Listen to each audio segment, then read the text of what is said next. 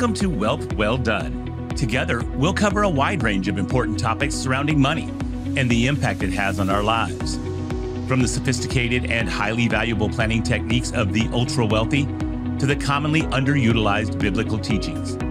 Together, we'll work to improve our relationship with money and our effectiveness in stewarding it well. Here's your host, Eric Scoville. Welcome to the 46th episode of the Wealth Well Done podcast.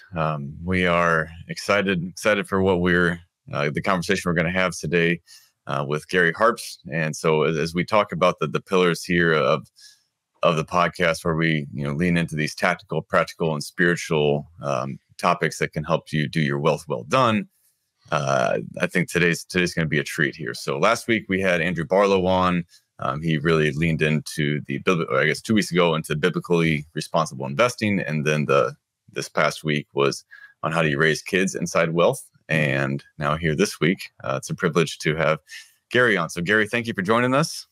Eric, I'm really looking forward to this. It should be fun. Yeah, no, same here. So just a little background. So Gary, he's an accomplished entrepreneur with 3 successful companies under his belt. He's a 3-time author. With some books that I think bring a high level of impact as well. And so kind of like a main purpose of your work seems to be really, this intersection of work and faith. Your latest book, Built to Beat Chaos, so it makes this biblical case that we are all created to overcome chaos. And I'm super excited to dig into that more. And I think that's for anyone who hasn't already read your book, you're probably going to it's going to be a little bit of a mind bender today. So let's start with that. Gary, can you help us understand this built to beat chaos? What is chaos? Because we all probably have a different definition of that. What is chaos and how is it biblical? And apparently it's not a bad thing that we're all trying to avoid, but apparently it's not a bad thing. So let's start there. The first chapter of the Bible is labeled Genesis, which means creation. And in that chapter, about 3/4 of the way through it, it mentions that we are created in God's image. And it also says that we are created to have dominion or rule. And it uses different words. And it's a pattern all through Scripture, clear to the end of the last book, that there's something about our design that is calling us into bringing ordering things, building things, creating things. And what struck my eye one time when I was reading this recently was that before I wrote the book, was that about 25th or 6th verse is where it says we're created in God's image. And I thought, well, what do we know about God at that point? He's telling us we're created like him. And in what ways are we like him? And I went back to the beginning of the chapter thinking, well, all we know is what's written in these 25 verses. And the first thing I noticed, most people I'll ask sort of on the street interviews, you say, what's the first thing God created? And most people mull it around and they'll say light. And that's what I would have said until this experience. What I noticed was the first thing God created, the very first sentence says, in the beginning, God created the heavens and the earth, and they were void and without form. And it was kind of a counter, like you said, it kind of hits you in the face of, wait a minute, if God created it, it can't be bad.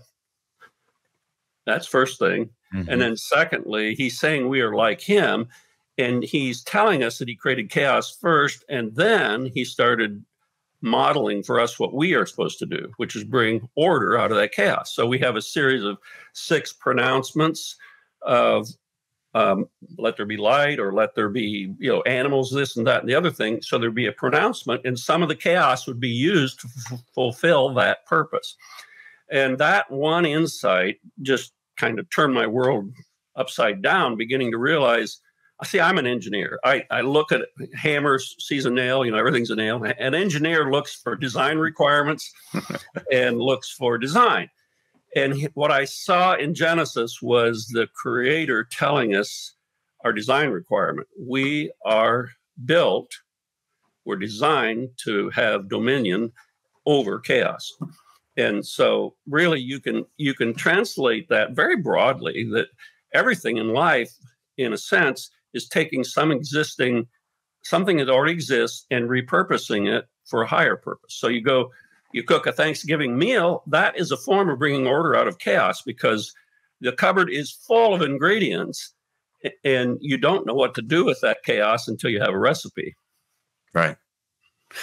Okay. I want to let that sink in, not only for me more, but for listeners here, and not move off of that too quickly. So chaos can be God ordained. And yeah, not can, it is. yeah, okay. Very, very fair point. So chaos is God ordained, backed by scripture. And it goes to the point of, we often talk about this whenever we're having discussions on free will with people, especially newer in their walk. That so we just got back from Hawaii, and all of the whales are there, and it's incredible whale soup, they call it, and just our kids were getting bored of seeing the amount of whales breaching and this massive creatures, doing these incredible things. And it's amazing. But all these whales are there. They know to come this time of year, and they're just programmed to know this. And you look at any type of migration and how an animal, a monarch butterfly can fly thousands of miles, and all these incredible feats of nature, feats of God, that these animals are programmed to do this from the very beginning. Yes. Yet with humans, it's different. And so when we're created in his image, he has gifted us with this incredible gift of free will. He did not want us to be robots. And if he wanted this world to be robots, we wouldn't say, well, life happens, because we say life happens. And we talk about like no business, and we're gonna talk about entrepreneurs and chaos and how all this ties together here in a little bit. But whether it's life or business or anything else, like we know that things don't just stay status quo. We know that things don't stay orderly forever. They get messy. Relationships happen. And it's just all sorts of things happen that cause our life to go back into some form of chaos, maybe more moderate than others at times, but to some form of chaos. And then what do we humans do? We go and try to bring order back to that. That's right. And what a gift it is, because we're not meant to just go through this life comfortable and easy. And that's we've had some great conversations with a pastor on a few podcasts ago about Nathan Rickner, about, we're not meant to live this just comfortable, easy life. That's not what we're designed for. And so you bringing this into it is it's building or validating that the idea of there's going to be chaos that comes, and it helps give our life purpose. I couldn't agree more. And, I didn't invent this. It's something I felt like God showed to me one day when I was looking through this. And what is interesting, so there's in the design world, there's design requirements, which says what you want something to do. And then there's design, which says, well, how do you put it together to do that? So Genesis does not really tell us what our design is. Genesis, that tells us what the requirement is. So we know at that point in the Revelation that God intended for us to be creatures that are able to overcome chaos. And later on in the story of Noah, there's a huge revelation in there in one sentence that tells us what our design is. And you've got the designer standing there analyzing his creature, his creation, and saying, well, how's my creation doing? There's a story about Monet. Monet painting today would be worth untold amounts, millions and millions of dollars if you had all these paintings. And before one conference in Paris, he destroyed 15 of his paintings. And you think that's insane, but he's the creator of those paintings. And so he's sitting there saying, these paintings don't satisfy what I intended for them to be, and therefore he destroys them. Well, here you have God, the creator of the universe, looking at his creation and say, well, I intended for these people to overcome chaos. And then he analyzes it. Here's, in one sentence, he diagnoses what's wrong, and he reveals our design in the process. He says the intentions, first of all, he observes that everything's evil. And then he says the intentions of the thoughts of their heart are only evil always. And so he tells us we have something called intention. The word intention is the same word used when you shape a pot. When a potter shapes a pot. That word intention means something has been formed in your mind. Some people call it the first creation. It's the idea you have that you begin to act on. You back that up and it says that intention came out of your mind. Your mind is the area of reason. And then heart is the area of desire. So you have this sequence. This God is giving us in one sentence an insight in the way he constructed us to have dominion. He gave us a desire engine called a heart. He gave us a mind to rule over the heart, to use wisdom and experience. Then he said, you imagine something, and you either imagine something good or evil. Now we'll get into the definition of what that means in a minute. Right. And then out of that comes action. And of course, the action informs your heart. I didn't get what I wanted. These things interact with each other all of the time. So you have the designer declaring what's wrong with us, by the way. Yeah. Well, I was just going to say, what a beautiful insight that an engineer, it would take an engineer's mind to come up with that, to pull that out of scripture. Because you're right, it's right there. Yeah. But no, that's really good. Okay. Well, so you mentioned a little bit about the good and evil part. There's a pastor, I'm going to come right back to that. There's a pastor who had talked, I listened to some of his stuff on hope and imagination. He talks about, I have not gone and fact checked this, but he said when you see the word imagination in the Bible, it's normally talking about evil. And when you see hope, it's normally talking about good. It's hope is always talking about good, but that's what he's saying, that hope is basically our imagination put to use in a godly way. But when the Bible talks about imagination, the word imagination, it's almost always referring to it in an evil sense. So the word I'm referring to here has to do with shaping things, and it can be good or evil, but it isn't. Sometimes we use the word imagination. It's intention. Intention. So we can have good intentions or not. And the interesting thing about evil, there's some words you hear on the street and you think that's a church word, like redemption and propitiation or something. You say, okay, that came from a church. And evil is one of those words that we sort of think you don't hear it that much other than in the church. And a sin is another one. And but in reality, when those words were first used, they were just everyday words. And we've co-opted them to mean something that you only hear on Sunday. But the idea of sin and evil is simply that, like you have an apple here, and that apple is in the integration of, back to my engineer speak, that apple is in the integration of many, many atoms. And you look at it and say, wow, that's a great apple. But eventually it rots.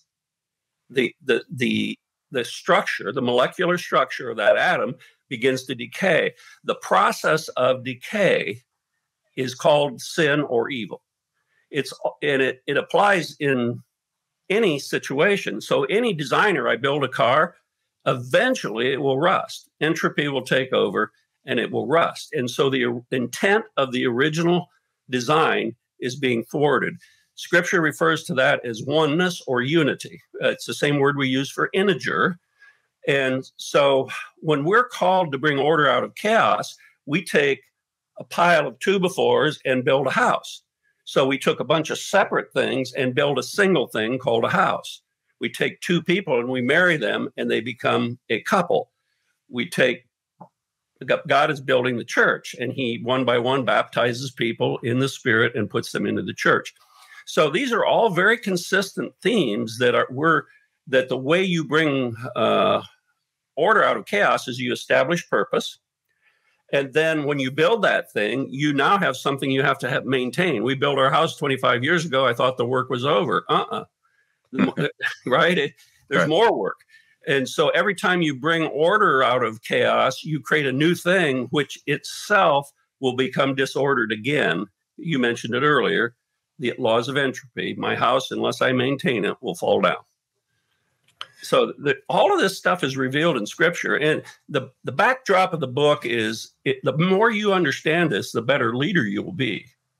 I'm a business person, so I don't talk about these things for theory reasons. I talk about them as to why do people do what they do, and what am I facing if I'm trying to form purpose and get people to work together. I've got to understand the chemistry of human mind and heart. What is it that makes us do what we do? Right. Okay. All right. Well, let's go into the business side then. So let's, whether I am a manager of any kind or an entrepreneur, running the company, and therefore by and part manager as well. As a manager, I'm just going to say in America, and I'm sure it's similar elsewhere, you normally have too much on your plate, too much to do, not time to do it. You're trying to get things off your list. That's why we have, type A people who will write something down on a list just to be able to check it off the list. And so if I'm trying to work through getting this done, getting that done, getting that done. And then the frustration that comes afterward when we put that in place and it's no longer working. You think of an incentive plan. And so we put an incentive plan in place for salespeople or someone to go produce. And, it's good. It's what they wanted today. But 2 years from now, it has created enough bad habits. And now we have to redo it. And so when I'm thinking about from a business perspective, this decay there, that happens everywhere. That's right. And As a leader, it means a principle you have to understand is anytime you build something new, like an incentive system, you put that together, you have to monitor it and say at some point it's decayed. It's no longer serving the purpose for which it was intended. And when that happens, you either try to fix it or you get rid of it. And one of the best lessons I ever had in management was I went to Yellowstone Park with my family when they were young, and we were just chatting with a park ranger, and he was talking about the history in Yellowstone. He said that around the turn of the 20th century, Teddy Roosevelt and some of the naturalists, they really got on a prevent forest fires and trying to preserve our natural lands. And he said, we finally figured out after many years, it was better to let them burn. And then he showed us an area he said that burned completely to the ground about 20 years ago. And it was just lush and rich with growth. And, a leadership lesson is to recognize that when you create something, it won't stay the same. It will either get better or it will degrade. And if it degrades, you have to be willing to have the courage to stop it or replace it. And most people don't want to stop things once they've created it. Right. Yeah. Well, okay. So speak to those managers or to someone who is trying to hold to tradition. This is the way we've done this. Speak to them right now. How do they reconcile that and understand that this is part of God's design here? I think is a huge part of that. But yeah, how do they reconcile that and decide, is this a flawed design? Or is it decaying? The first rule of getting control of chaos or things that are just not working is to stop and reaffirm or check purpose. See, purpose, it's really hard work to get purpose right. People write books about what is your purpose, and it's always simplistic, like you have one purpose. You don't. And so part of forming a purpose is to know whether that purpose aligns with the purposes that you don't control. So think at the strategy level for an organization. I love making yo-yos. And so I create an organization to make yo-yos. Well, what if the market doesn't want yo-yos? Then I had a purpose for that organization, but that purpose did not align with the purpose of the market. And so this simplicity of figure out your purpose is not doing anybody any good, because There is way more than one purpose, and your purpose has to align with other purposes. You get married, you better start readjusting your purposes to what are our collective purposes. Right. And what this leads to, this is where your theology matters, is if you start checking your purposes, say, well, okay, I work for my boss. Is my purpose aligned with his purpose? Now, is his boss's purpose aligned with the organization's purpose? You may be working for somebody that's marching in the wrong direction within an organization that has a good purpose. Bear with me here. And so even at the company level, that purpose has to align with the society you're in. Does the market, does the laws of the land? And if you violate those bigger purposes, well, this leads to the question, if you keep going up through this chain of purposes, where do you end up? You end up, okay, there's a federal government. What's above the federal government? Then there's a world government, perhaps, or, the prophecy says that we will eventually have a world government. Well, what's above the world government? And what you quickly conclude, if you think this through, if you believe there's a God, and I'm not criticizing people that don't, there were years that I didn't either, but if you believe there's a God, then like Monet, that God will decide what's good and what's not. He's the creator, just like Monet was. I can vote against it. I can jump up and down and scream or whatever. Monet destroyed his paintings because they did not satisfy his design.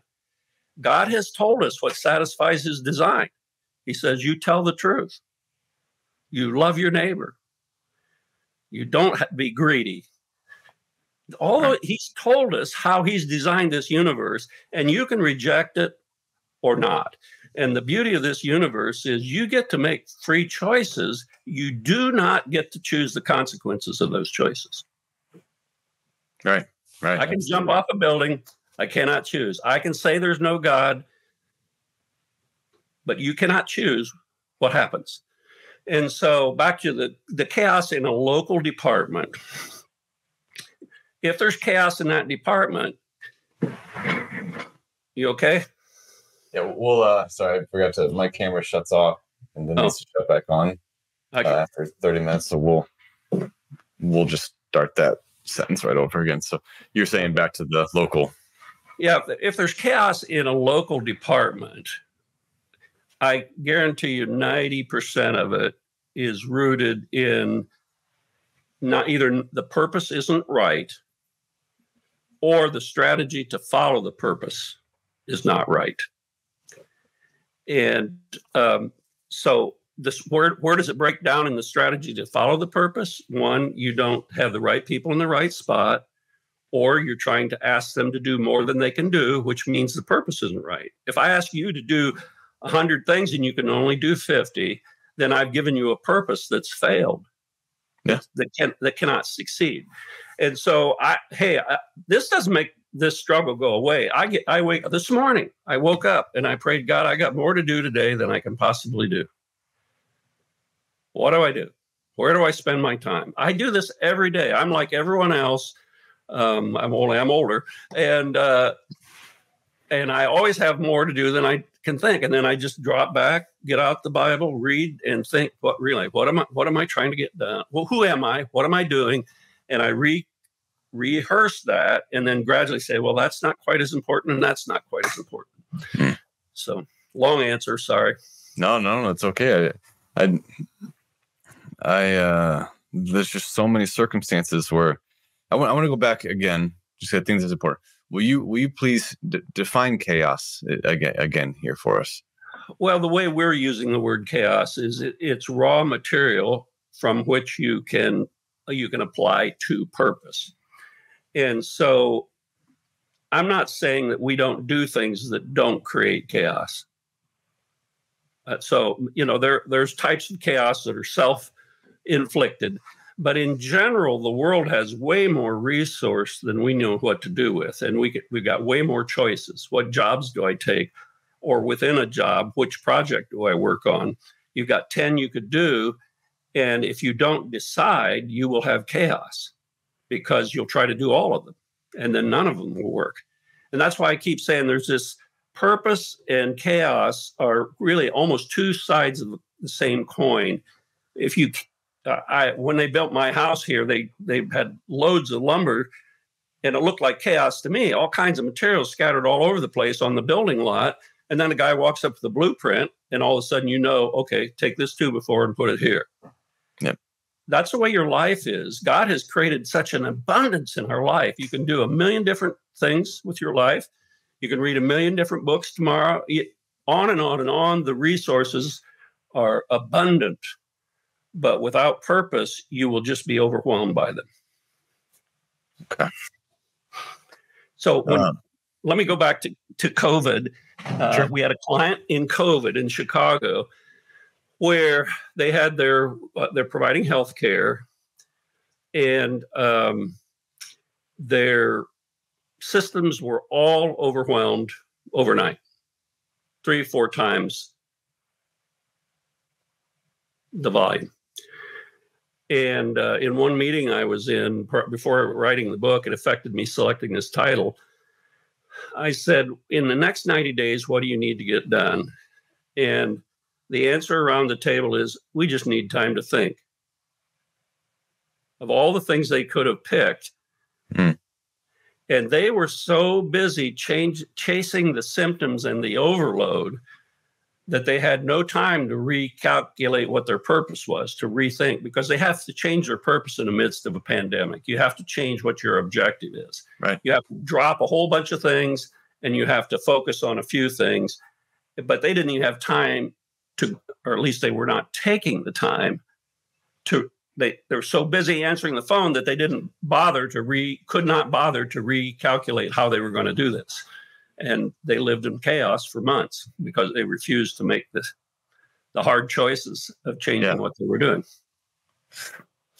So as an entrepreneur, I think when you talk about this and we talk about purpose here and the way that God has gifted us chaos,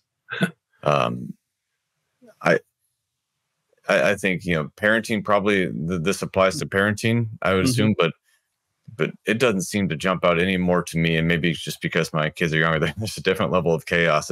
It's a manageable chaos here, where it gets different when these are bigger emotional decisions of young adults and adults. I understand that parenting gets even much heavier. But I'm thinking back to the entrepreneur side of this, that when you go into business here, and you've obviously got experience with this,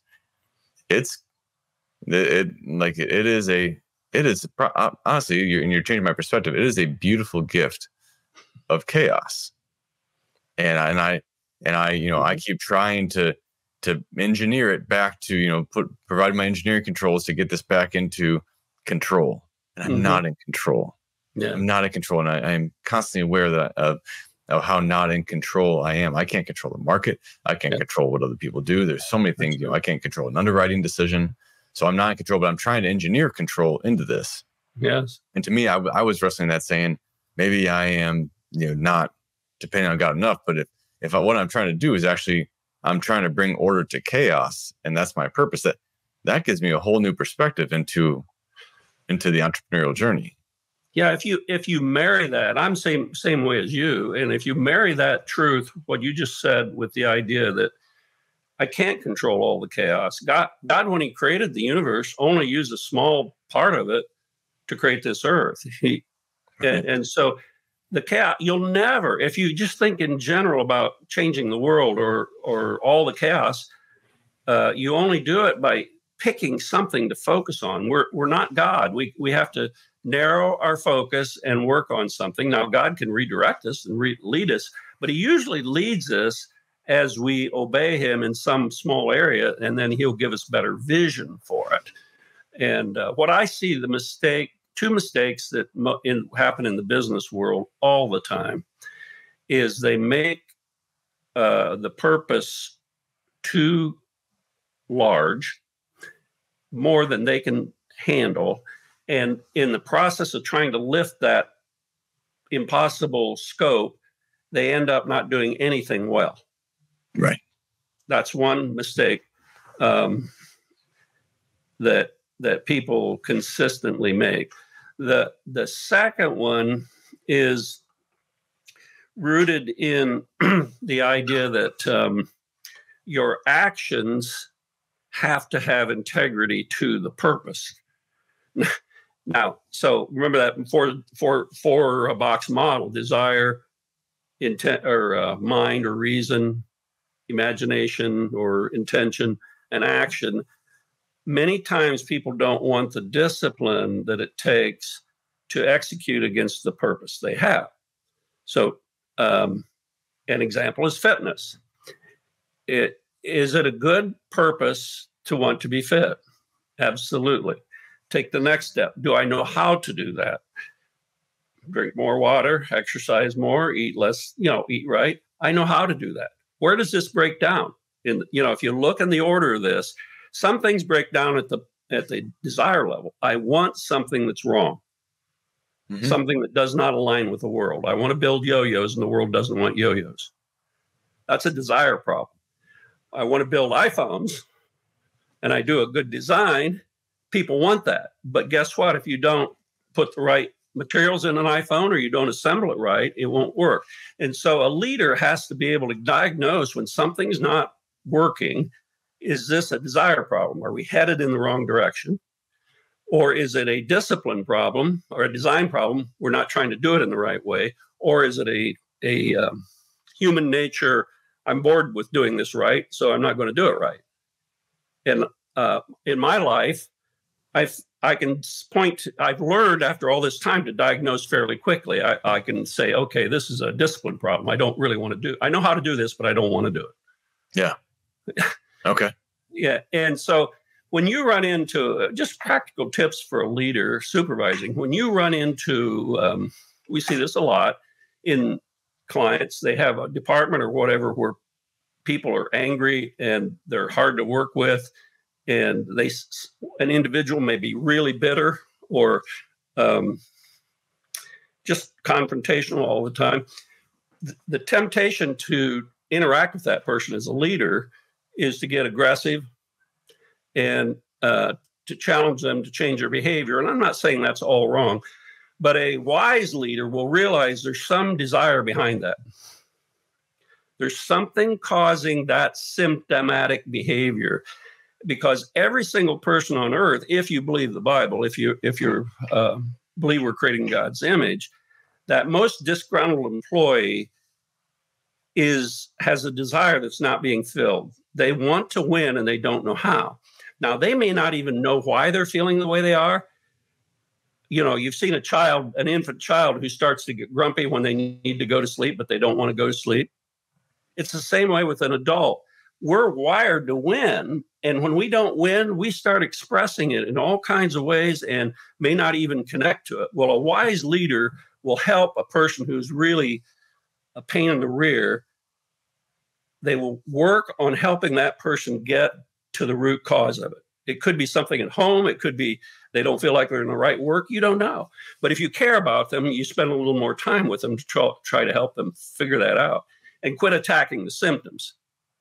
If you attack the symptoms, you just escalate the problem. Okay.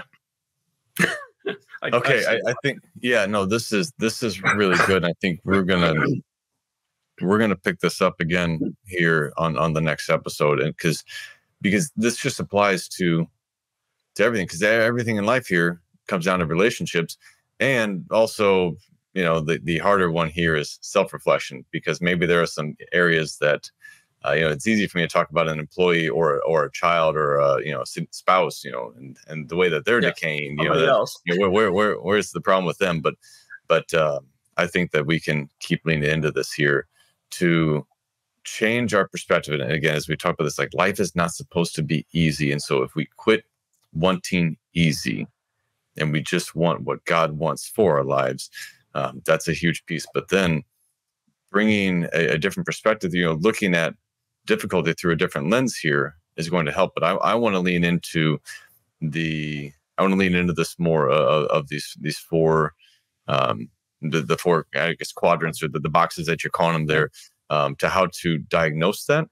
Because it's different. We have really great tools out there from a personality profile standpoint and other things to figure out, how to work with a certain type of person.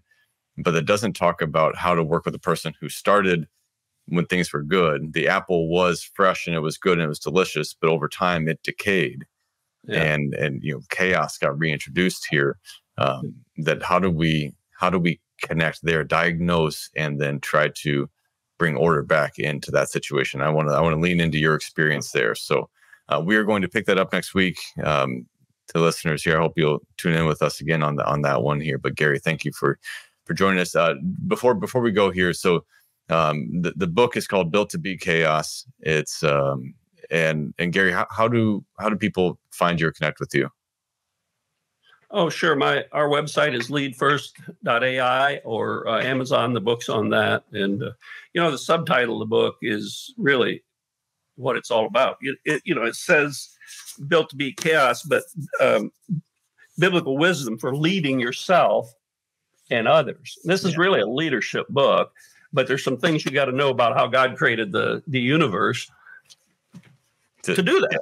Right. To dig into, again, way easier to lead others than to lead yourself. Put the mirror up and do that kind of self-reflection. So we're gonna dig into that next week. Okay. So thanks for listening. We'll talk to you again. Thank you again for listening to Wealth Well Done. Be sure to subscribe to the show on your favorite podcast player, and together we'll continue to improve our relationship with money and our effectiveness in stewarding it well.